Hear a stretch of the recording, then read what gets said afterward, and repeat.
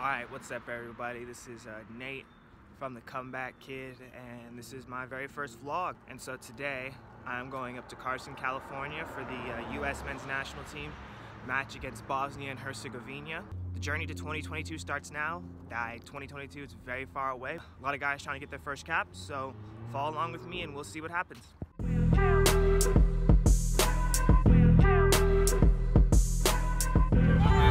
Oh, when the Yanks go marching in, Yanks go marching in. How I want to be in that number when the Yanks go marching in.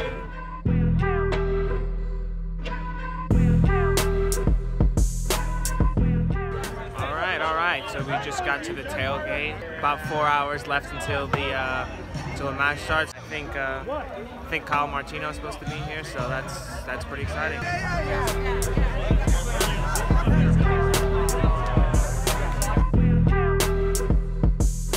Why are you here today for what some would deem a meaningless friendly? Support the future. I mean, the team, they called in a lot of youngsters, and I love it. It's obvious that we missed the World Cup, and that's a huge negative.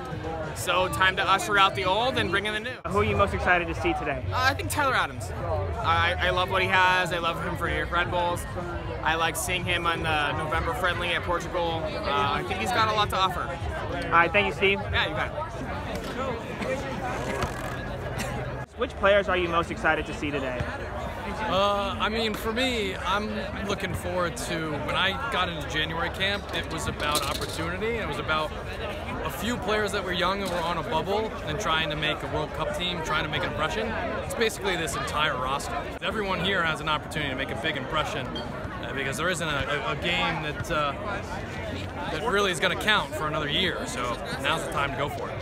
All right, thank you so much. Yeah, of course, man. So it's about an hour until the game starts. They just announced the lineup. Really no surprises. Bill Hamid in goal. I was hoping to see Zach Steffen, but who knows, we might see him in the second half. And this is the future, and I'm excited to see it.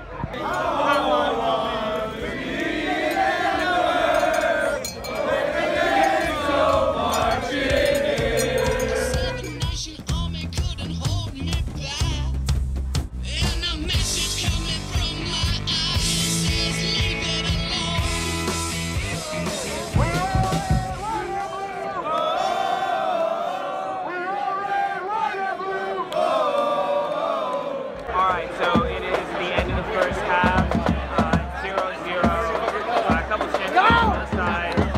Bill Hamid came up with a huge save to keep it 0-0. The U.S. has had a couple of chances. Both Jordan Morris has had a pretty good first half. I've been really impressed with Ikapara. He's been really good. So, well, we'll see what changes come in the second half.